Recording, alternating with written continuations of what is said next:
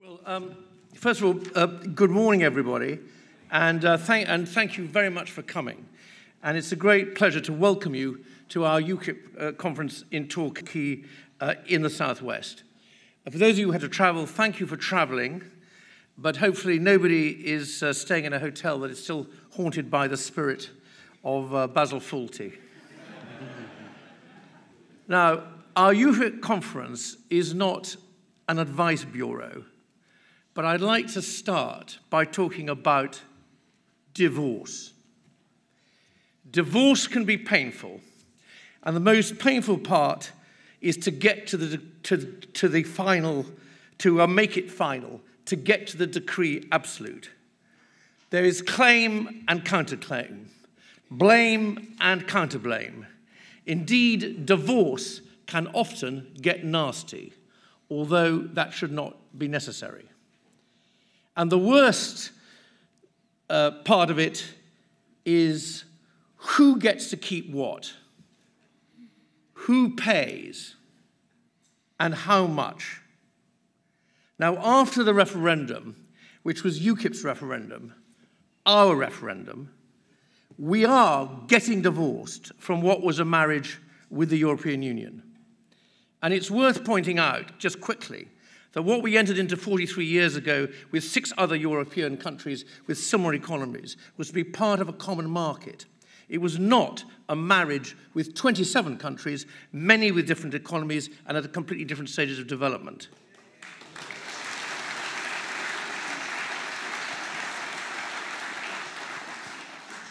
But now the EU want our money. They want 100 billion.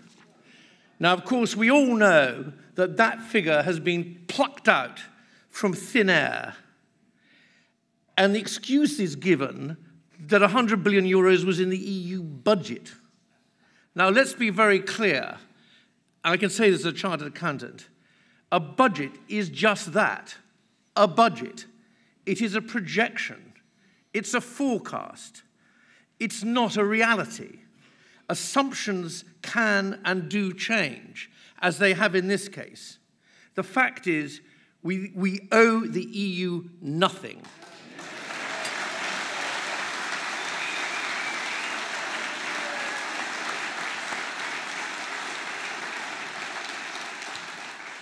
And if we do choose to give them anything, that will be our choice and that will be our generosity and should be seen as such.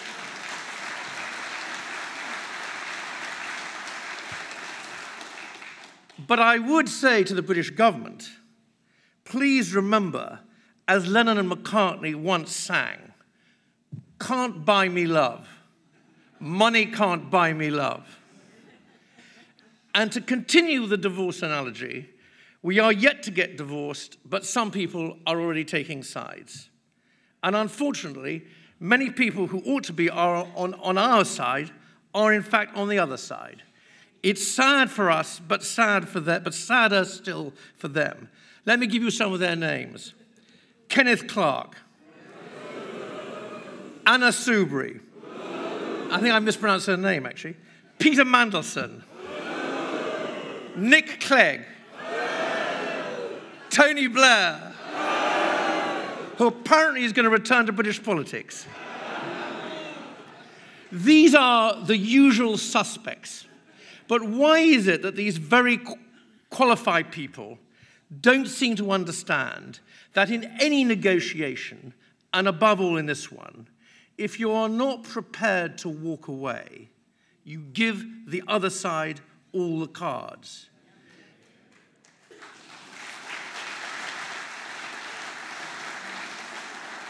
And indeed, with the EU, there was a recent example of that, with the EU and Greece, and the negotiations with the Greek government. We've seen that already. Now, what makes it worse, that these are the same people who told us, instructed us endlessly at the time of the referendum that you must accept the outcome of the referendum. But that was when they thought they would win. What they're now doing is carefully blatantly, and in my view, disgracefully, trying to overturn the results.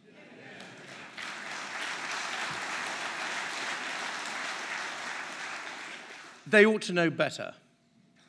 Now, to Labour and Brexit. Now, we know that in the UK, Labour stands for unvarnished socialism. And not just any socialism, but Venezuelan-style socialism at that. However, on Brexit, nobody really knows what Labour stands for. The Labour conference lasted 4 days, and in those 4 days, Labour couldn't find the time to debate Brexit at all.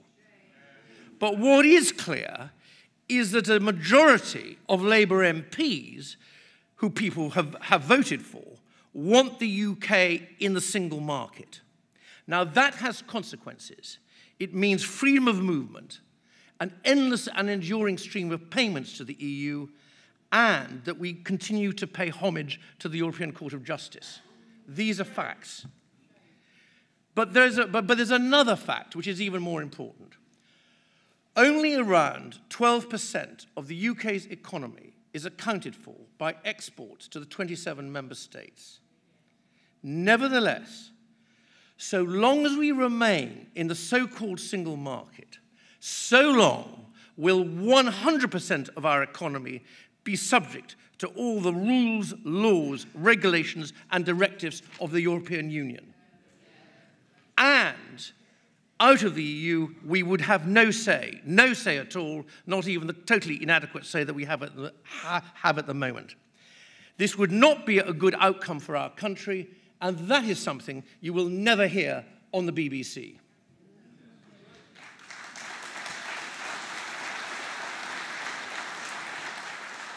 Now, on trade, let me draw your attention to one fact. I'm not a magician, but I'm going to produce a prop here.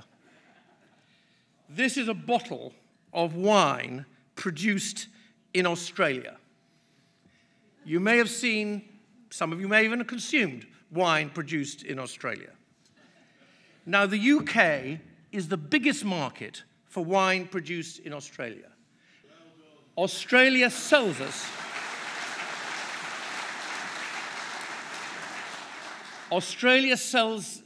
us more wine than they do to any other country. Wine that is produced in Australia competes on price with wines produced in Spain, France, Italy, even Bulgaria. But Australia does not have a trade agreement with the European Union. Far less is there unconditional free movement or any right to settle for Australians in the European Union. Nonetheless, Australia has access to the European Union markets, including the United Kingdom, without a trade agreement and without freedom of movement. The point I'm making is that we in the UK would have similar access to the European Union without a trade agreement, but trading under World Trade Organization rules. As Australia does, as China does, as the United States does today. On trade, after Brexit, to paraphrase Franklin Delano Roosevelt at his inauguration speech in 1933, we have nothing to fear but fear itself.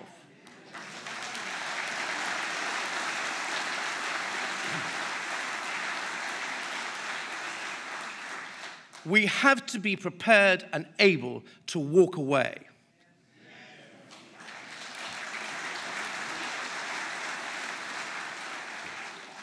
Now, on immigration, to quote Nigel Farage. Actually, I don't think it's very often that Nigel's being quoted after F.D. Roosevelt, but never mind. He said, "We just want to be a normal country that can control its own borders." That's it. Despite all the abuse, that's what it is. Now, let's be clear to the Scottish National Party, who want unlimited immigration, that the people immigrating into this country don't want to live on Culloden Moor. And also to the Liberal Democrats, who also want unrestricted immigration. They don't want to live on Exmoor either. And surprisingly for me, they don't even want to live on Dartmoor.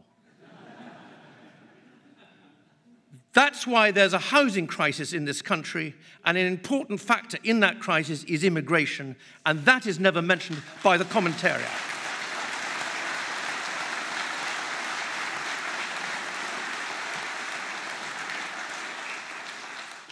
Now, back to Brexit. To the die-hard Remainers, I would say this: look at the facts, not the false facts and the fake news from the BBC, the real facts. Economic forecast after economic forecast has shown that Brexit will be good for Britain, and as well as the unanswerable constitutional case for leaving, we want to rule ourselves, there is a clear economic case as well. So, ladies and gentlemen, this is what UKIP stands for. We don't just stand for real Brexit. We have a dream of an independent country that is not a province in a protectionist European superstate.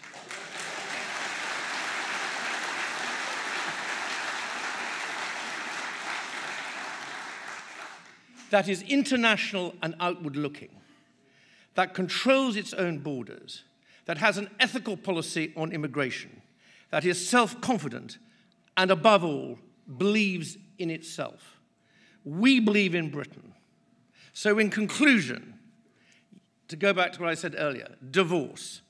Yes, a divorce can be expensive, but much, much more important, freedom is priceless. Thank you very much.